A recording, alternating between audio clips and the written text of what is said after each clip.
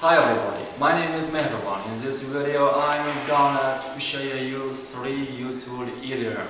So let's start. First, to be under the weather. To be under the weather, it means to be ill. So we use this idiom when somebody are sick, ill. So for example, she is under the weather, she can't go to the university. It means she is ill, she can't go to the university. Second, it is raining cats and door. It means it is raining very fast and strong.